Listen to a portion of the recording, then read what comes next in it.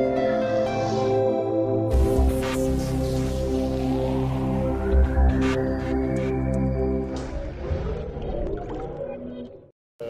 is a landmark day for Telangana because Government of India's scheme of Digital Sakshate Abhiyan or National Digital Literacy Mission has been launched. This is one of the states we identified the mandals and the panchayats.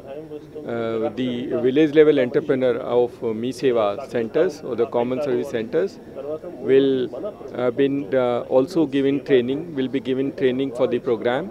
They will go and conduct the survey of the families, identify eligible families, and then train every person in the eligible family for e-literacy program.